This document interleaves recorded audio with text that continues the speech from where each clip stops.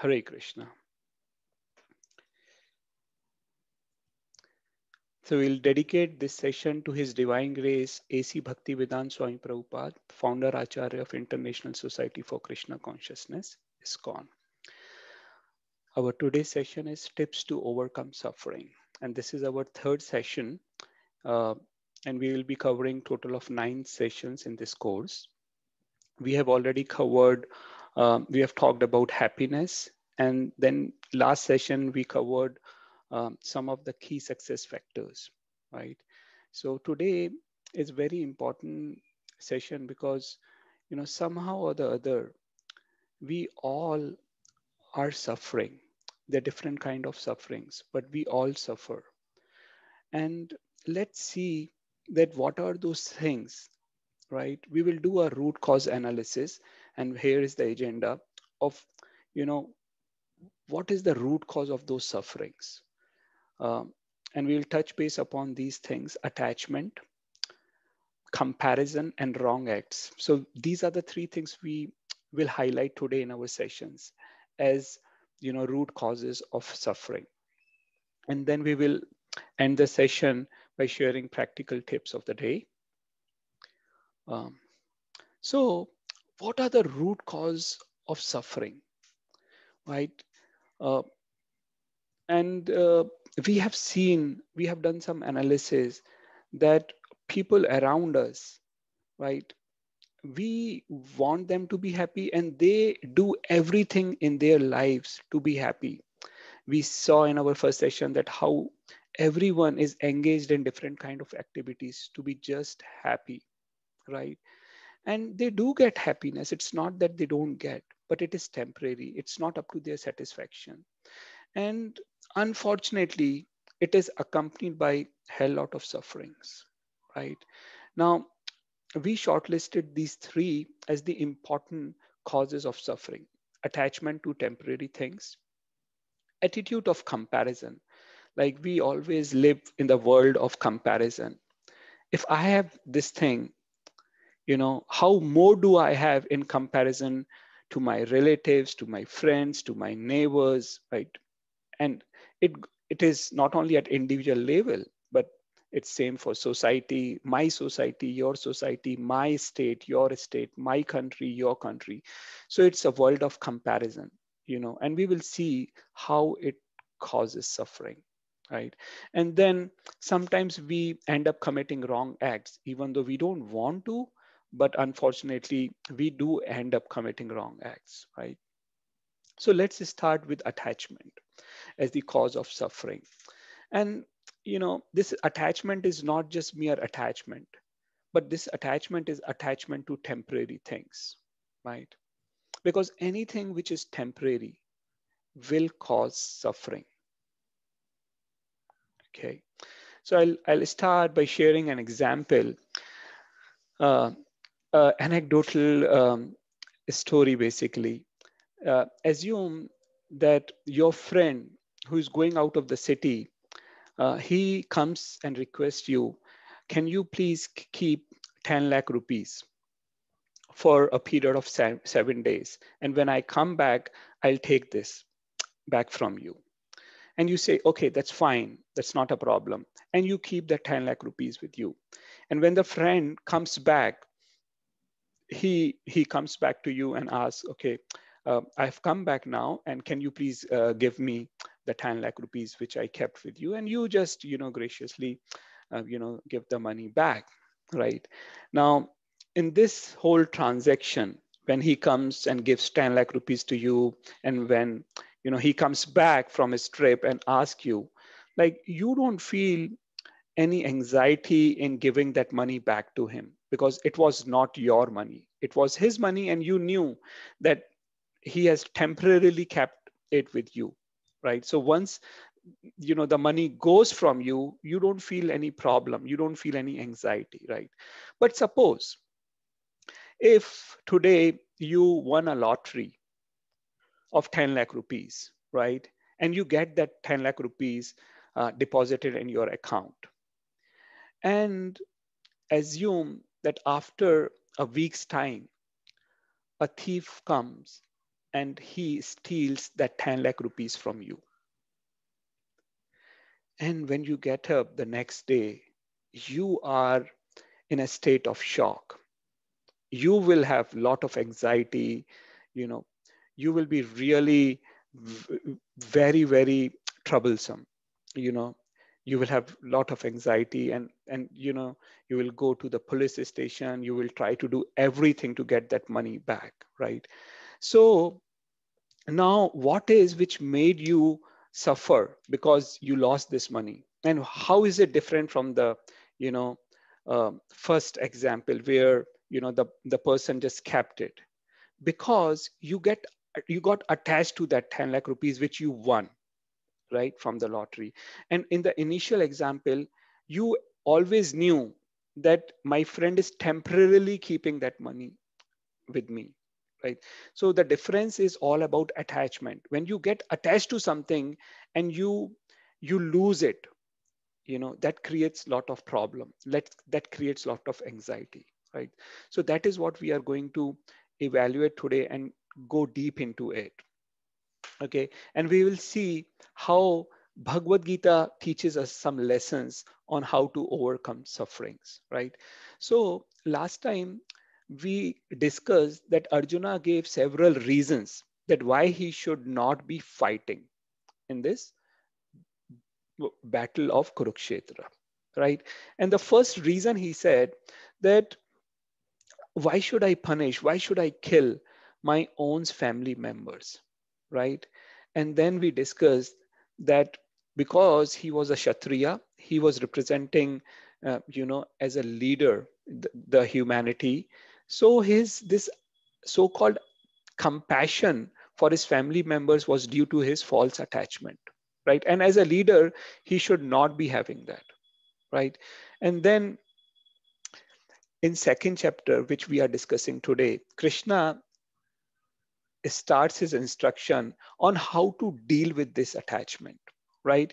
Understanding what is temporary and then acting on the platform of permanence is what Krishna is going to teach us through Bhagavad Gita in chapter second. And this is his first lesson of Bhagavad Gita in Bhagavad Gita, right? And this brings us to a very interesting subject of body and soul. This is the first lesson which Krishna is going to teach us, right? So is attachment wrong? Is attachment altogether wrong, right? And let's see it with an example again. Like for example, if you are traveling in a train and you know, you have a whole berth for you, right? Now you will try to clean that berth, you know, you spread your bed sheet there and you will sit there or lie down, right? And you will try to keep it clean and make sure that, you know, everything is clean around it, is proper, and no one is disturbing you there, right? But once you offboard the train, right, once you go away the train, if your mind still contemplates on that berth, now who will sit on that berth?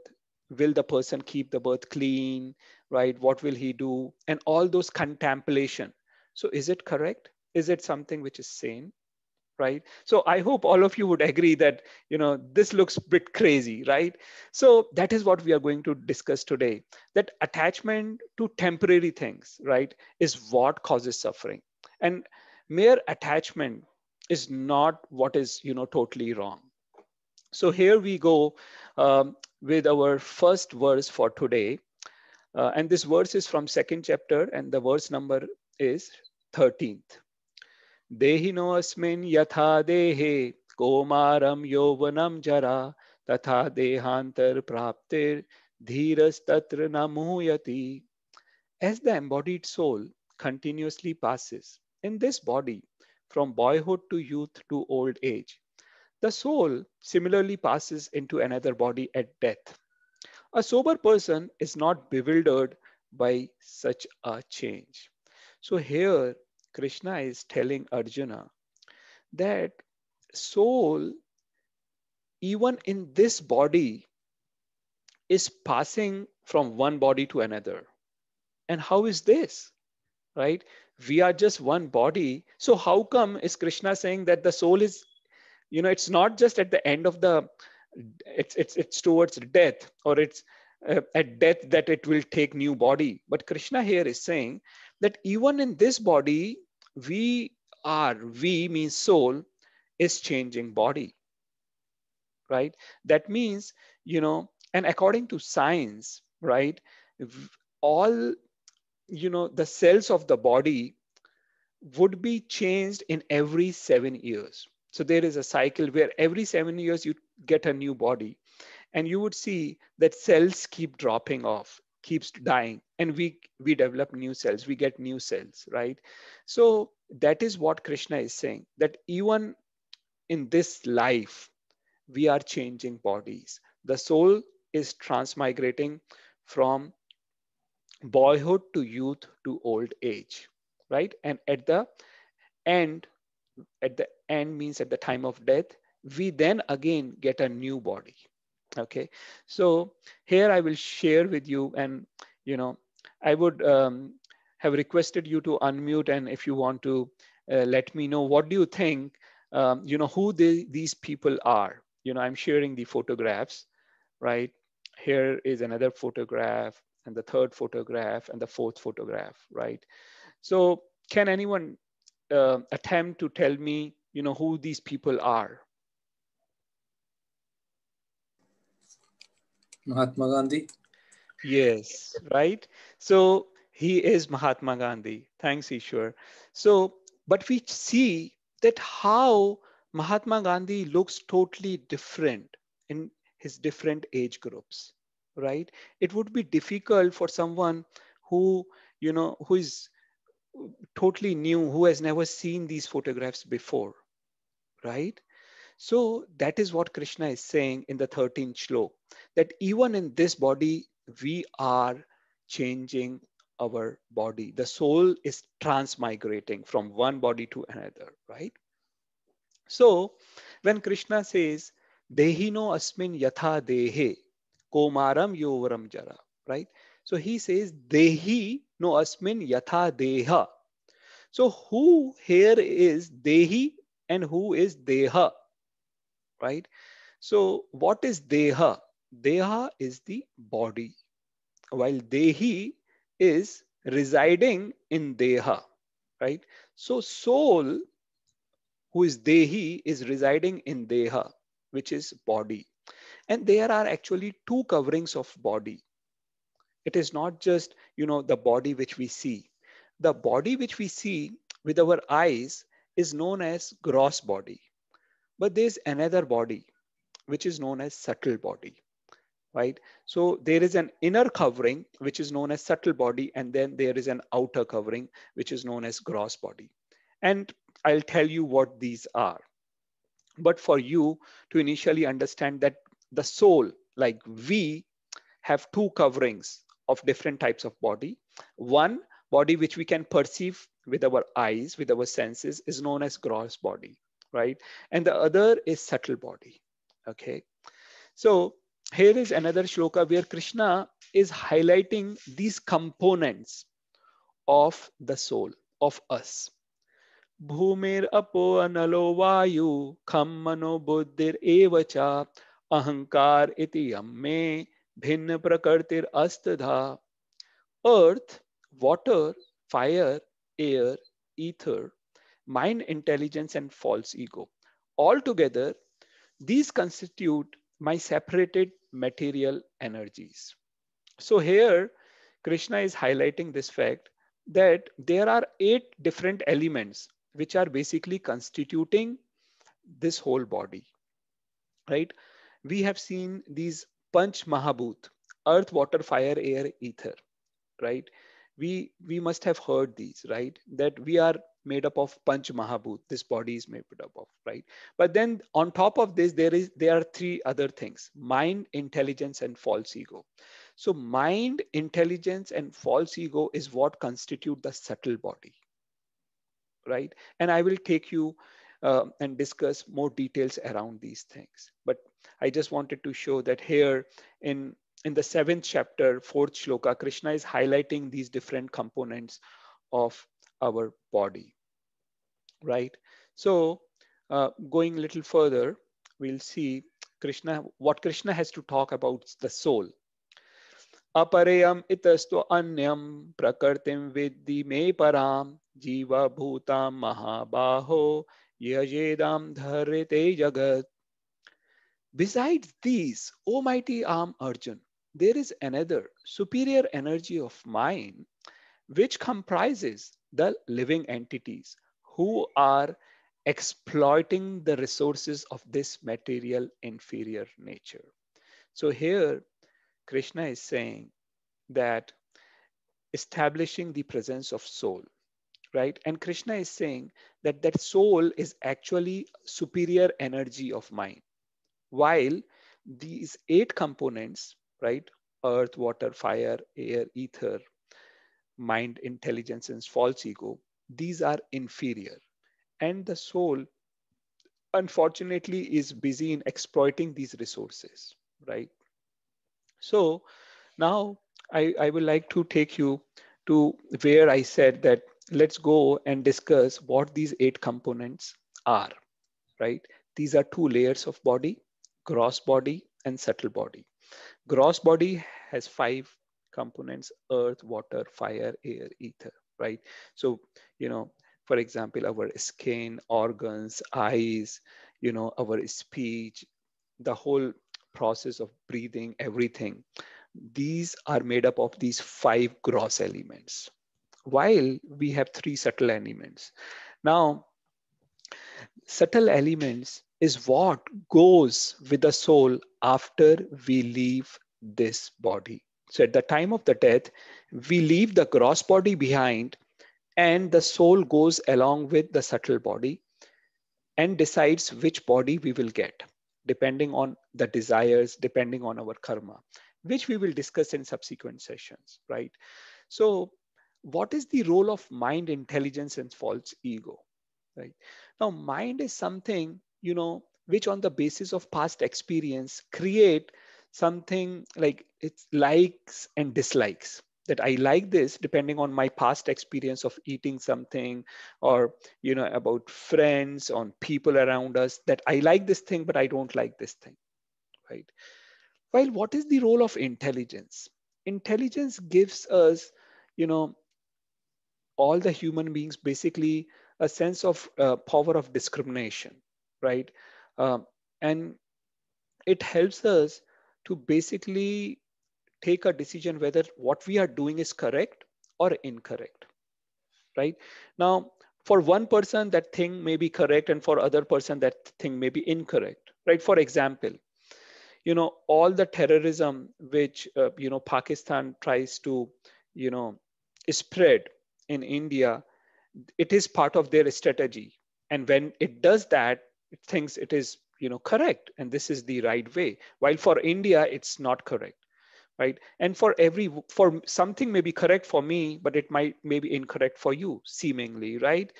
And opposite. So what is the basis of that? What should be the basis of our intellect? So the acharyas, the spiritual leaders, the authorities say that Vedas should be that authority on the basis of which our intellect should decide whether things is correct or incorrect. Now, let me give you an example of what is the relation between mind and intelligence. Now, for example, if there is a diabetic person who has diabetes, right? And the diabetic person sees there is a jalebi, right?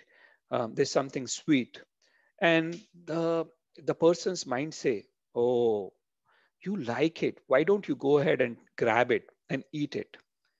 While the intelligence will say, "Please note that it is not correct. You are diabetic, and if you eat sweets, you know your disease will aggravate, so better not eat this." So mind says you like it and you eat it, but intelligence, the person has to use the intelligence, right, and decide whether it is correct or incorrect, right? So this is an analogy which is further explained in Katha Upanishad, right? this whole analogy of relationship between senses, mind, intelligence, and soul, right? So in Katha Upanishad, it is compared that our senses are like five horses of a chariot, and chariot is basically our body, right? And this chariot is basically has five horses, and the reins of the chariot is the mind, right? And the person, the sarathi, the chariot driver, who is controlling the horses with the reins, is the intellect, right? And the passenger who is sitting is the soul, right? So if we have developed transcendental intelligence, right, then we can control the mind. And if we have a controlled mind, then we can control the senses, right? If a chariot driver is not expert, then he will not be able to control the horses, and they will drive, and they will run in different directions, right? And the soul will be in miserable situation. The passenger, which is the soul, will be in miserable situation. So you have to have a higher intellect. You should have a transcendent intellect to control your mind, and then mind will control the senses. So I hope it is now little more clear to you what is the relationship of science, senses, mind, and intelligence versus soul. So I just want to pause here and check if you have any questions on this. Okay. If not, now I'll tell you, what's the false ego. Now, false ego is what forces us to think that you are this body, and you have to do everything for this body. It will make us forget that we are soul, we are not this body, right? And we see here that this person is in a miserable situation, right? Just holding on to a branch of a cliff, right? And there is a helping hand coming to help him. But in order for him to take the help, he will have to release the false ego, right? So there will be many situations, many circumstances where we will see spiritual personalities, right? Where we'll see Bhagavad Gita is there in our houses, Srimad Bhagavatam Ramayana is there in our houses. But unfortunately, we are so busy in taking care of this body that we hardly get any time to associate with saintly people, right? Or to open Bhagavad Gita, try to understand, which is very unfortunate, right? So if we have to take help, then we will have to leave our false ego, which is always dictating us that we are this body, right? So furthermore, let's see what Krishna says about the relationship of body and soul. वासांसि जीर्णानि यथा विहाय नवानि गृह्णाति नरोपराणि तथा शरीराणि विहाय जीर्णानि अन्यानि संयाति navani dehi. Krishna says here, as a person puts on new garments, giving up the old ones, the soul similarly accepts new material bodies, giving up the old and useless ones, right? So here Krishna says that every day, right, on in a day, sometimes many times, we change clothes, right? Clothes which have become dirty, right? We will try to take them off and try to wear new clothes, right? Next morning, we take bath and again change clothes, right? So this is very usual, right? A very simple and practical analogy which Krishna is giving here. So what Krishna is saying, as we put on new garments, giving up the old ones, the soul similarly accepts new material body, giving up the old and useless one. So when this body is no more in the condition to sustain this soul, then we just give it up and take up the new healthy body. The body which we will take depends on what activities we have conducted, how we have utilized this body, this human body, right? And what are our desires, right? On that basis, we will get the next body. But this body here, Krishna is comparing with a cloth, that if cloth is not of any use, if it is old, it's dirty, right, we just take it off and take on the new cloth, right? And now I would like to share a small video on this with all of you. So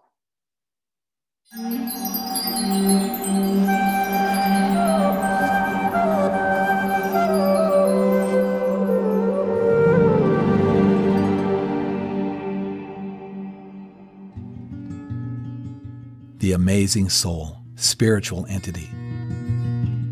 The Vedic library states that the body and the soul are fundamentally different. Vasamsi jirnani yatha vigaya navani grinnati naroparani tata sharirani vigaya jirnani anyani samyati navani dehi. Here in the 22nd verse of the 2nd chapter, the Bhagavad Gita states, as a person puts on new garments, giving up old ones, the soul similarly accepts new material bodies, giving up the old and useless ones. It's a very powerful simile in which we throw out clothes which are of no more use to us and take on and rejoice in new ones. So the death is not really a time to feel sad. We're only discarding stuff which we don't need anymore and which we really are moving on to bigger and better things and nicer things. And that's meant to comfort all of us. But the Bhagavad Gita is probably the central place one would go to when one thinks about eternal life, the reincarnation, as well as the end to the process of reincarnation. The cycles of coming and being and dying come to an end at some point, and that is moksha, of course. So the Bhagavad Gita would be the classical center, the place to go to for all these ideas. By comparing the material body with a dress that is periodically discarded or replaced, the Bhagavad Gita highlights the temporary nature of the relationship between the body and the soul. The impermanence of this relationship underscores that the body and the soul are fundamentally and categorically different entities. It is this radical difference between the body and the soul that makes possible the transfer of the soul from one material body to an entirely different material body, a transfer that is essential for reincarnation to take place.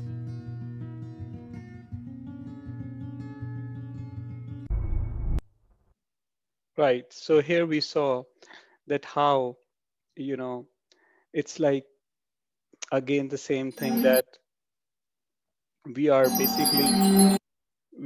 basically going from one body to another body, and it's like changing our clothes, right? So let me just go on to the next slide here. Okay, so here in the next verse, which I'm going to share, Krishna again compares this material body with something else. Ishvara sarva bhutanam hirdeshu arjuna tisthati brahmayan sarva bhutani yantra arudhani mayaya. The Supreme Lord is situated in everyone's heart, O Arjun, and is directing the wanderings of all living entities who are seated as on a machine made up of material energy, right? So what we see here, Krishna is saying, and Krishna is comparing, that this soul which is there in the body is like we are sitting in a machine similar to something as car, right, which is made up of material energy, right? So as we heard in the video, that we are categorically different, our soul, we are totally different from this body, right? So here I've compared the body with the car, and how things looking similar, in both these different type of so-called machines, right? What Krishna said in the previous verse, Krishna is comparing this body to a machine, right? Where all the body hydration is compared to water in a radiator, deep breathing is compared to airs in the tires, food is compared to, diesel or petrol, and the whole metabolic system is, the fuel burning there, right? And there are many things like which we can compare between the two. As the car, the primarily car is meant for taking us from one place to another place, right? And so is the human body. Human body is supposed to take us from all our sufferings, right? To realize, first thing is to realize that we are suffering, and we can be happy. So this body is meant, right, to help us through yoga to achieve the spiritual planets, the moksha. Body is meant to help this soul to connect with Supreme Personality of Godhead, Krishna, right? The way cars takes us from one place to another place, the body is supposed to take us from this material world to the spiritual world, right? So today we saw that this body is destructible, it is temporary. We change it as we change clothes, and it is just like another vehicle, right? And now I will share a story to show how this body can be the cause of our suffering. If we are, you know, too much or unnecessarily attached to this body, and we are forgetful of our constitutional position, right?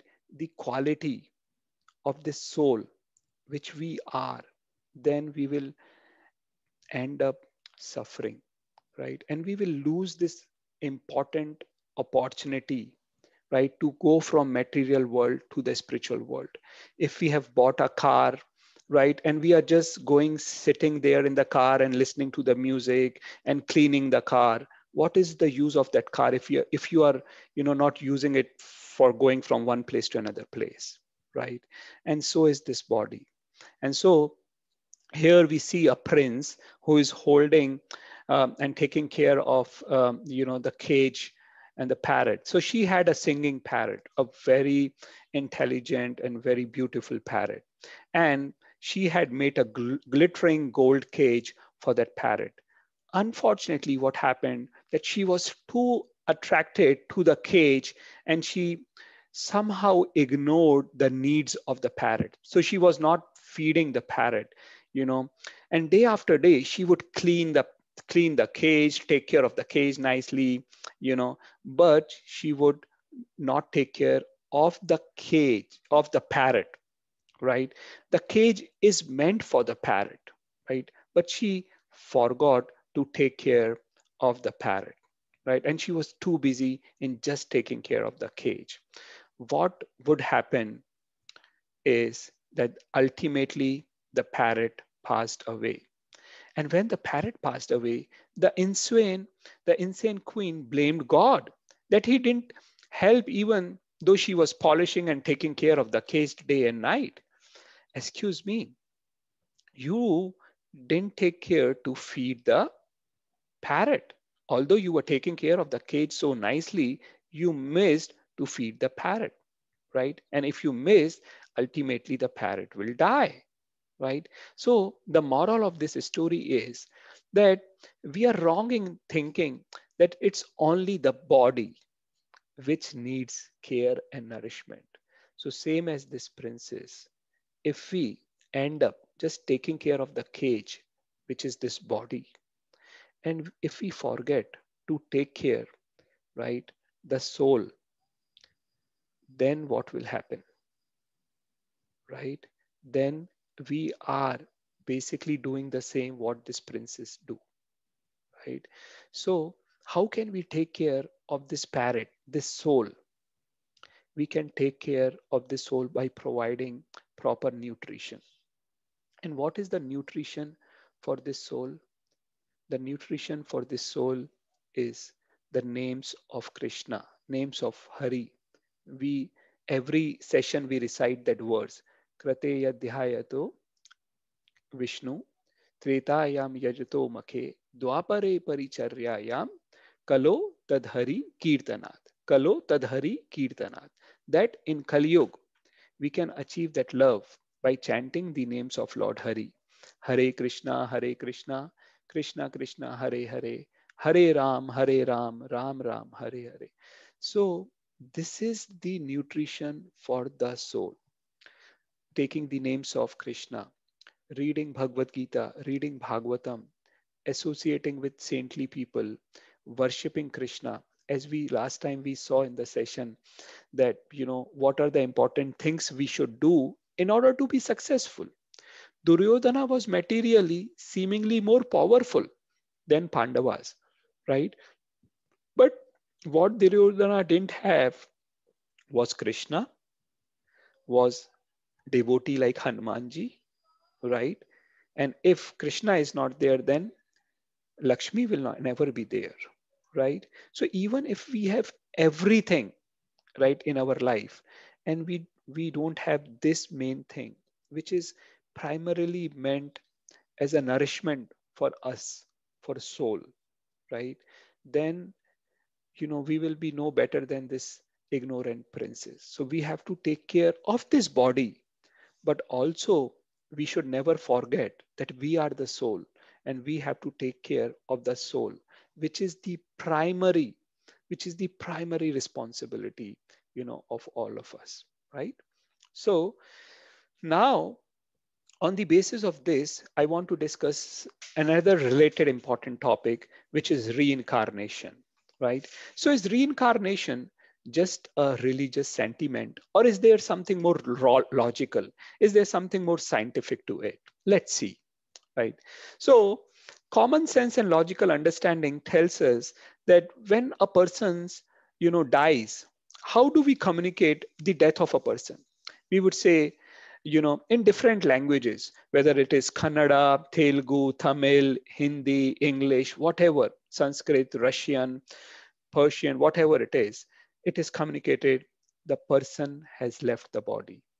Usne sharir chhod diya, right? This is in general way we speak like this, right?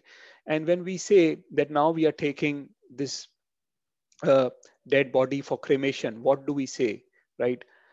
We are going to cremate the body, right? The person has left, right? This person has left, but now we are cremating the body, right? So this is in a common sense and general, how do we communicate with each other, right? Now let's go into little more deeper into it, right? Now I will give you an example of a person who actually remembered his past life. His name is Deep Kapadia, and he is now a professor. So this boy was born in Mumbai, Maharashtra, right? And when this person started speaking, when he was 2.5, 3 years old, this person started speaking something. And the language in which he was speaking was not familiar to the parents, right? So this language was totally new to the parents. They have never heard of this language. And they found out that this boy, this child was speaking in Marwadi, right? And these parents were shocked. And he used to often say that I want to go and meet my children, they are there, this and that. And they try to show it to different doctors, right? To get their opinion. And finally, they ended up with a group of doctors who were working with Dr.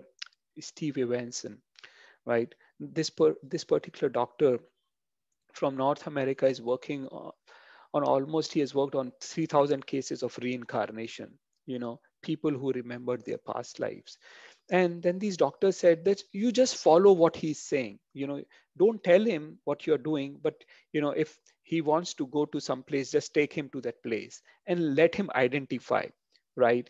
So this boy used to tell them, this child used to tell them that I am from Rajasthan, Udaipur. That's why he was speaking Marwadi, right? So they somehow took him to Udaipur, and was able to recognize, right? He hugged there, he identified his house, and he hugged a 33-year-old man, and he said that he's my son. And that person was also shocked, like, what is it? Right? Is there some plan to grab my property or something? Why have they come here? Who is he who is saying that I am his son? He's just a baby, right? Small boy. And he was shocked, right? uh, but then he revealed few things which were really alarming to everyone. So this person who was in Udaipur, whom Deep Kapadia said was his son, he asked, okay, if you are my father, you have to tell me some secrets which only you and I knew. Okay, so just tell me, um, where have we kept the rifle, right? Which was in our house. And this boy, he went, he removed one of the paintings in the house, and he said that behind that painting is a cupboard, and he just took the rifle out, and that person was shocked, right? And he revealed many similar other things, right? And he was basically a security guard in museum of Udaipur. So in the museum, there was a fan which was operated using kerosene, and it was only he who knew how to operate it. And after his death, no one was able to operate. So he went to the museum and he showed that how he would operate this fan, right? So it was well established that this person has taken rebirth, right? So with these things, and you might have heard about near death experience of people, that how out of body experience is what we sometimes say, that when a person is being operated, given anesthesia and all, he would observe his operation and things around, so these are known as out of body experience, and there are books on these experiences and these people who have reincarnated, right? So all these things basically scientifically establishes the fact which Krishna is highlighting in the second chapter, right? That we are not this body. Otherwise, how would this person remember his past life, right? If we are just these bodies, and because the only common thing between Deep Kapadia and his past body is the soul, right? Otherwise, there was nothing, no common platform, right? So I will like to share with you another, one interesting video in which how a person would reveal his past life. Okay. One of Dr. Tucker's most celebrated cases was a boy he investigated from the Midwest of America. This is a very interesting case of a boy who had memories of being his grandfather. And he said that God gives you a card to come back, and I guess this is a drawing of the card that he did. Gus Taylor is the child who drew that card. Since he was a toddler, he has believed that in a past life, he was his own grandfather. Gus is now 10 years old. When he was about 1.5, I was changing his diaper on his changing table, and he all of a sudden just looked at me and said, when I was your age, I used to change your diaper. And I went, whoa, this is weird. Gus was named for his grandfather, and his full name is August. His grandfather had died the year before he was born, so he really he never got to know his grandfather. But he would insist that he was Grandpa Augie. If we were referring to Grandpa Augie, he would just say, you mean me? He was just very adamant, like, we should know that he is Grandpa Augie. Where's me? There. Where's me again? See if you can find me somewhere else. Gus was 4 when Ron was given an old family album. To his parents' astonishment, Gus was able to point out his grandfather in an old school photograph. He also correctly identified this as the first car that his grandfather ever owned. He showed me a picture, and then I said, that was my first car. And then my dad was like, that's weird, because the car was Grandpa Augie's first car. So it was all scary. Kathy and Ron were intrigued by their son's ability to identify his grandfather in photos. But one day, Gus told them something that turned their intrigue to shock. Gus and I were chatting, and he started saying something about Grandpa Augie, which wasn't unusual. And I said to him, when you were Grandpa Augie, did you have any sisters or brothers? He said, well, I had a sister, but she died. And so that sort of caught my attention because, you know, we haven't had any deaths in the family. And he said, well, she died. And I just sort of looked at him and he said, yeah, she turned to a fish. She died, some bad guys. I just was flabbergasted. I really was just I was speechless because I just couldn't understand how he would know anything about that. Apparently what happened was his aunt was murdered and her body was dumped into the San Francisco Bay. There was no way he could know anything about her circumstances and how she died because it was never discussed and was barely discussed with me, with him and my family. To hear my son, who didn't know my father, didn't know his aunt who was murdered, speak about this, and because that's when I just went, there's something going on here that I just don't understand. For many in the West, reincarnation is an alien idea. Chris French believes that it's simply a comforting illusion, which helps some people avoid the difficult realities of death. Right. So I just wanted to share with you, another story. This is a video which you can see and I can share with you on the group. So it talks about, again, the same thing, which is reincarnation, right? That how this boy, August Taylor, would recognize, when he was basically his own grandfather in the past life, right? So we just saw that how we are not this body, we are soul, right? But we do have to take care of this body. Never forget that we are soul, right? Don't get unnecessarily attached, because any unnecessarily attachment to this body will pull us away from our primary responsibility, right? Which is to take us, right, from this material world to the spiritual world. Okay, let's go on to discuss another cause of suffering, which is attitude of comparison. And in this photograph, you will see how these kids are eating ice cream, and this boy is not looking what he has in his hand, but what his sister is eating, right? And you could see that, it's again being envious of what his sister has, right? And here I would like to share another anecdotal story of a Kali worshipper. Now this man basically, used to worship Kali for material prosperity.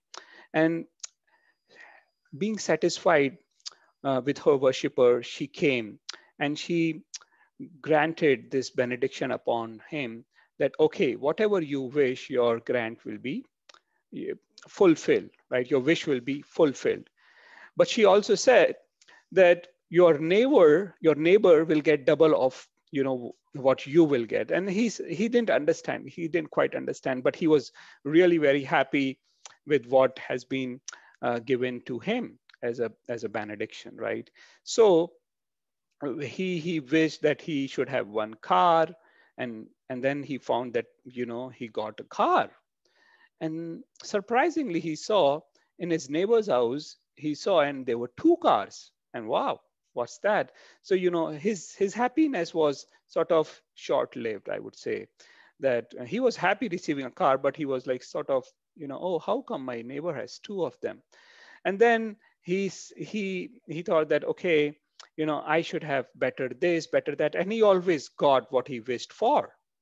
But then his neighbor would get double of what, he got.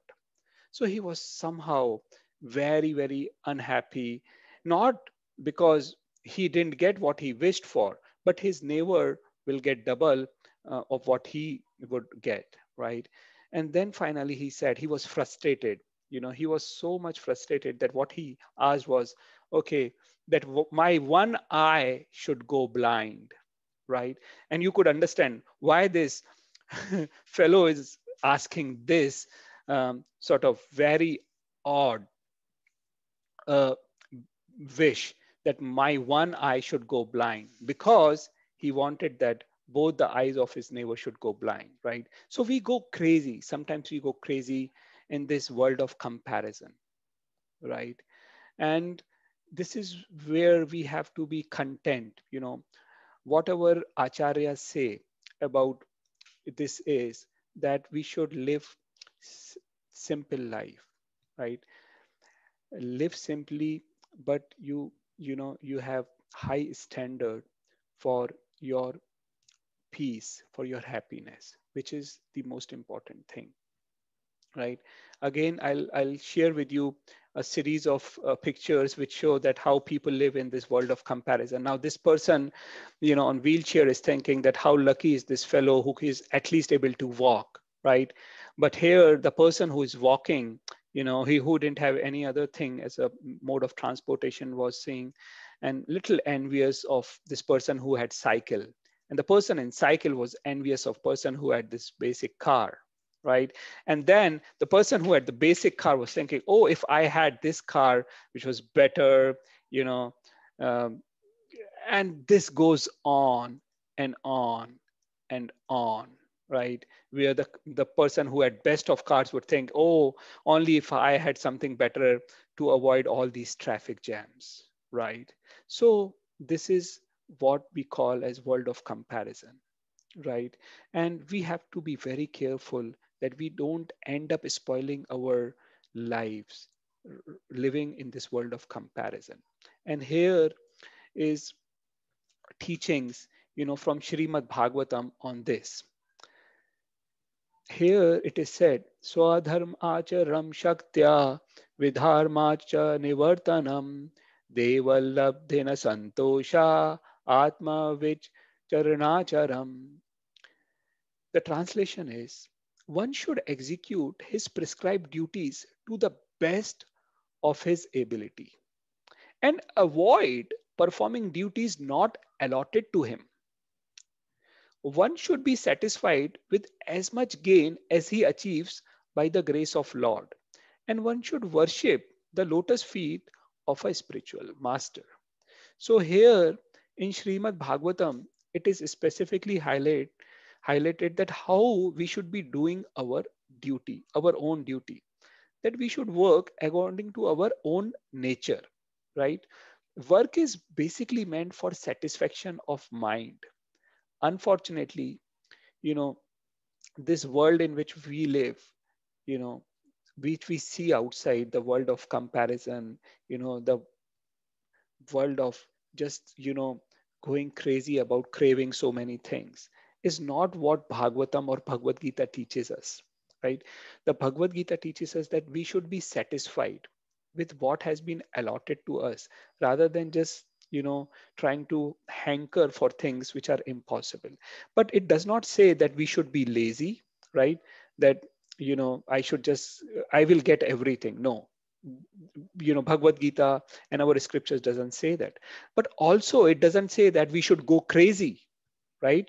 That why I'm not able to do this, why I don't have this, that the other person has so many things, right? So you should not be lazy, but you should not be crazy as well, right? We should not develop inferiority complex, right? That I cannot do this and that, right? And because your personality, your soft skills, your characteristic is is given for you to perform a basic task, right? So you should not unnecessarily go in depression, have that lack of confidence, right? Be happy with what you have. And also, we should not, have that opposite tendency of developing, superiority complex, that, I can do everything, I can do anything, right? Unnecessarily develop that pride, that arrogance, that overconfidence, right? We should be always humble, right? That is very important. And also when our body has to work, we have to work to keep ourselves healthy, right? Otherwise, if we don't use the body, it will be like an a rotten fruit, right? You have to use the body in a right way, right? But don't be anxious, right? Don't be proud, don't be arrogant. So these are things which our scriptures do tell us, right? For example, we see, right, that sometimes we are not satisfied with our profession, and we will see that, oh, this other person is good. If I had become a doctor, or if I had become an engineer, or if I was a businessman, or this and that, right? What we say in Hindi is, दूसरे की थाली में घी ज्यादा दिखता है, right? We always think that the other person is more happy, right? So we have to avoid that tendency of comparison again, right? That if I get that higher position, if I get that higher title, if I am promoted, I'll be so happy, right? We see that in the corporate world, and unfortunately, our own experience says that not every person is meant to do everything, right? And that is what the management principles talks about, that we have to allocate a particular task to a particular person depending on their skill set, right? And which is what Bhagavatam is teaching us. Sometimes people, they really put lot of pressure on their children, that no, somehow or the other you should crack this exam, you have to get into the medical college, you have to get into IITs and this and that, right? And what happens, unfortunately, we see even this young kids attempting suicide, unfortunately, because of the pressure from parents, the pressure from colleagues and all. So we have to really take care of ourselves, right? Be satisfied with whatever results are achieved. It's not that we become lazy, right? If we don't have to neglect our basic responsibility, but we should not be over ambitious, right? This all is meant ultimately to give satisfaction to the mind and to God, right? This is not just, and we saw how even if we have everything in our life, right? What we saw in our first session on happiness, we will not be happy, and our condition will be same as a fish taken out of water. So if we really want to be happy, we should keep ourselves connected to spirituality, and then do our basic responsibility. Try to be content, right? Don't be over ambitious. Work hard, but don't work so hard that you forget about your basic responsibility, the basic responsibility that you are a soul, that you have to nourish the soul by spiritual activities, right? So again, an important lesson for all of us, right? So this is, again, I will try to discuss something about the attitude of comparison from Ramayana, where when Ram Bhagwan had to cross this ocean, right? The whole Varar Sena was busy constructing this bridge with the stones, right? And Hanumanji was doing Herculean task by throwing big stones and all the monkeys. And there was this little squirrel, who was doing her bit of it. She would take small grains of sand and try to push them in the water, right? And then Hanumanji said, you better don't disturb us, right? Otherwise, you know, we don't need you. We are there. We are constructing this bridge. We don't need your help. You please get aside. And then Ram heard this, right? And then Ram Bhagwan came to Hanumanji and he said that for me, both of you are doing equal service, because both of you are trying to serve me with best of your ability, right? So I see that squirrel throwing that small grains of sand is equal to your throwing the big stones, right? So the moral is that we should try to put our best effort and never be proud of our service. Don't develop that superiority complex, right? And also don't develop that inferiority complex. Our talent and ability, whatever they are, big or small, Lord sees it with equal vision. He would never discriminate, right? Lord is most pleased with the love and care we show for Him and for each other. That is the most important thing for Him. That, we should not be arrogant, we should not be proud, right? We should try to help each other, try to support each other in this life, right? So these are some of the lessons which we have learned from this attitude of comparison, that we should perform our duty. Don't develop these inferiority superiority complex. Don't have unnecessarily unrealistic expectations or ambitions, right? Try your best and be satisfied with whatever result are achieved, right? Be content, right? And duty, your work is ultimately meant to give satisfaction to the mind, right? Unfortunately, where the world is going, right, we think our success in our work by the fruits we are getting, by the salary we are getting, by the recognition we are getting, by the fame we are getting. But actually, that is not the purpose of work, right? It is not that we should not take care of these things, right? We should not be neglectful. But the ultimate purpose of work is satisfaction of the mind, right? Taking care of the basic necessities, right? Rather than hankering after the luxuries of life. Simple living, high thinking is what, the spiritual leaders teach us. And now, finally, I will turn on to the last cause of suffering, which is doing wrong acts, right? And what Krishna has to say on this in subsequent verses of chapter 2 of Bhagavad Gita. Okay, here Krishna says, Dhyayato Vishwam Pumsa Sangaste Shupajayate Sangat Sanjayate Kama Kamat Krodha Bijayate. While contemplating the objects of the senses, a person develops attachment for them. And from such attachment, lust develops. And from lust, anger arises. So here, Krishna is explaining the sequence in which we develop attachment. And if our attachment is not fulfilled, then, or if we keep, contemplating, then we will develop lust, right? Lust means trying to have something unethically, trying to hanker after something which is unpractical, unachievable, right?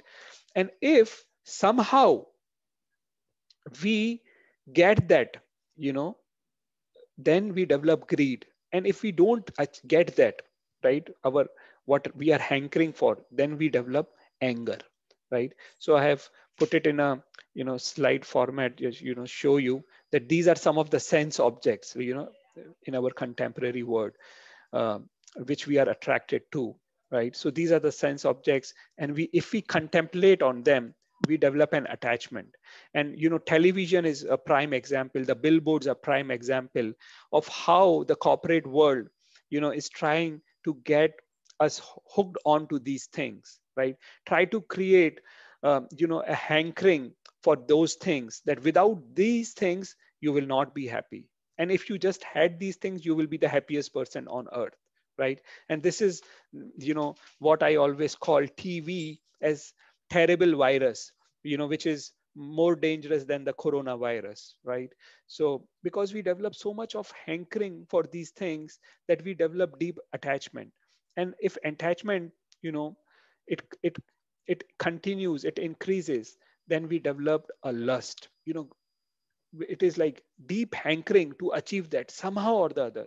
And if we don't get, if that it is unfulfilled, that desire, that hankering to get, then we developed strong anger. So that is what Krishna said in the previous word, Dhyayate Pumsham Krishna, right? Now thereafter, what Krishna says, after anger, what happens? Let's see. Krodha bhavati sammoha, sammohat smriti vibramha, smriti brahmasad buddhinasho, buddhinashad pranashyati. From anger, complete delusion arises, and from delusion, bewilderment of memory. When memory is bewildered, intelligence is lost.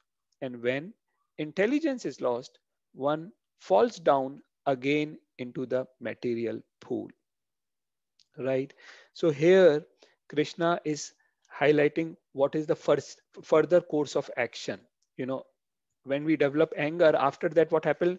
Bewilderment of mind, and that goes on to develop loss of intelligence. We just become crazy. You know, you might have had experience in your life, right, that when we are angry, you know, our mind and intelligence, they stop working. We just go crazy, right? Insane. We sometimes become insane, and then we end up doing things we should not have done, right? So that is where we have to take care of these things. That, and Krishna will tell us that how and what should we do in order to stop this sequence of events whereby we will end up becoming insane and doing wrong acts, right? What Krishna says is, nasti buddhir ayuktasya na cha yuktasya bhavana na cha bhavayata shantir ashantasya kutha sukham. Krishna says, one who is not connected with the Supreme can have neither transcendent intelligence nor a steady mind, without which there is no possibility of peace. And how can there be any happiness without peace? So, this is the peace formula Krishna is giving us in Bhagavad Gita, that how we have to control ourselves, right? How we have to train our mind. So Krishna, as you saw, Krishna is saying one who is not connected with the Supreme in Krishna consciousness cannot have transcendental intelligence, right? So we have to connect ourselves with Krishna by the way of chanting his names. Hare Krishna, Hare Krishna, Krishna Krishna, Hare Hare, Hare Ram, Ram Ram, Hare Hare. By reading Bhagavad Gita, by listening and hearing to lectures like this one, you know, hear, you know, other nice lectures on Bhagavad Gita, Bhagavatam. And this way, you know, we will get what Krishna says, transcendental intelligence. And once we have transcendental intelligence, right, higher intelligence, then we get a steady mind. And once our mind is steady, right, mind was compared to that reins of the chariot. So transcendental intelligence will control the reins, and it will then the horses will be very well controlled. So then we will be in peace. If we have a steady mind, we will be in peace. And only when we are in peace, we will get happiness. Okay, so in this verse, we saw that how Krishna is telling us that how we can protect us from getting angry, from, you know, becoming insane, from doing wrong acts. And then Krishna says that even if you put little endeavor, it will always help you. Neha brikamanasho asti pratyavayo na vidyate swalpam api asya dharmasya trayate mehato bhayat. In this endeavor, there is no loss or diminution, and a little advancement on this path can protect one from the most dangerous type of fear, right? So Krishna is saying that, you know, you must have seen, if you have small kids, you know, when they are learning to walk, they will fall down, right? They will often fall down, but you will not be disheartened seeing them, right? You will take care that it should not hurt them. But you know that falling in a course of learning how to walk is natural, right? So if someone has to learn swimming, first they have to go in water, right? Similarly, if they have to learn walking, they will definitely fall, right? But we have to support them, right? We have to help them to learn, right? Walking. Similarly, when we are trying to come up in a spiritual life, you know, by chanting the names of Krishna, by associating with devotees, it is not that, you know, instantaneously our problems will be resolved, right? It will take some time. The way when we switch off the fan, the fan will take some time to come to a standstill position, right? We have already cut off the electric supply, right? Similarly, now when we have started connecting to Krishna, it is similar to that. But all these anarthas which are there in our heart from uncountable lifetimes, they will get some time. But we have switched off the button, so the fan will definitely stop and we will be happy, right? So have some patience. That is what Krishna is saying here. Okay, so here we come almost to the end of today's session. And today we learned about these things. Attachment to temporary things, especially body, is the root cause of suffering. Comparison creates unnecessary anxiety. Uncontrolled sense object will drive us insane, right? So we have to take care of these things, right? The practical tips of the day to overcome suffering are: perform one duty to the best of our ability, right? Don't develop superiority inferiority complex. Don't have unrealistic ambitions in your life, right?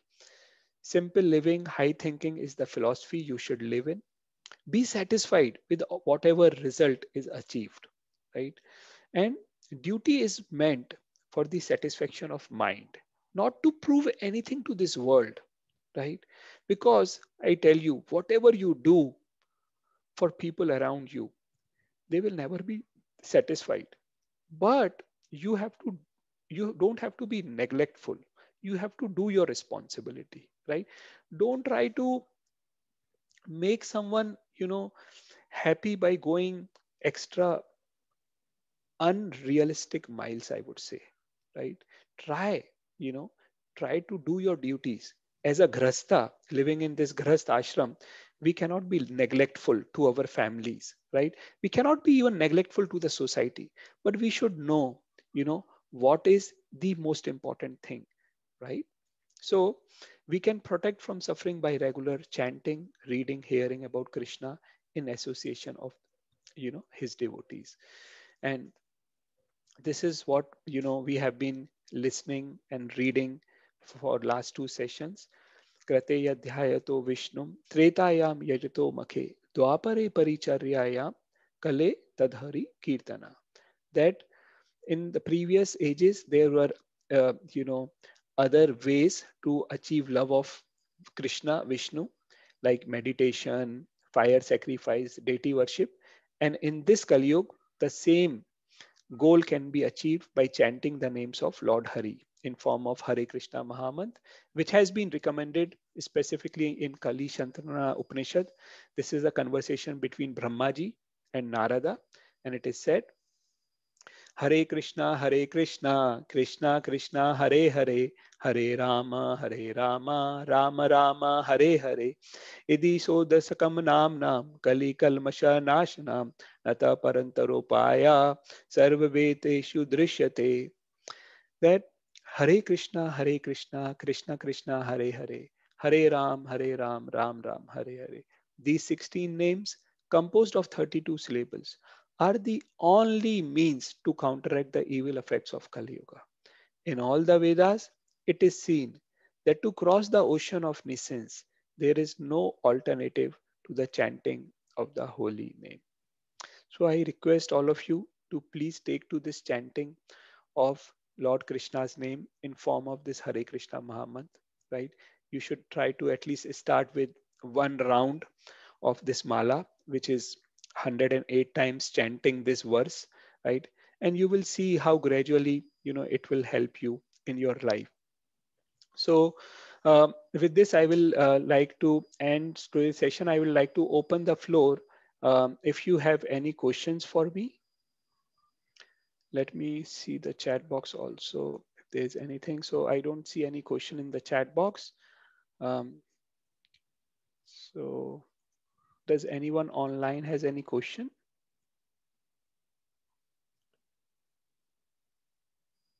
Okay, so there's one announcement which I have to make, that we will also be starting this session in Hindi, because there have been many requests that they wanted this session to be conducted in Hindi. So from next week, I am starting a session in Hindi also, which is why you must be seeing that there are few people who used to attend are not there, because they will be attending the Hindi session.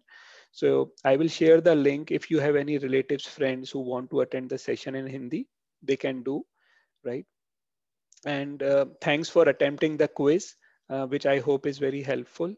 And thanks for attending this today's session. I wish you all the best in your spiritual life, and be happy by chanting of the Hare Krishna Mahamantra. Hare Krishna. Hare Krishna. Thank you so much. Thanks, Ishwar. Thanks for attending. Welcome.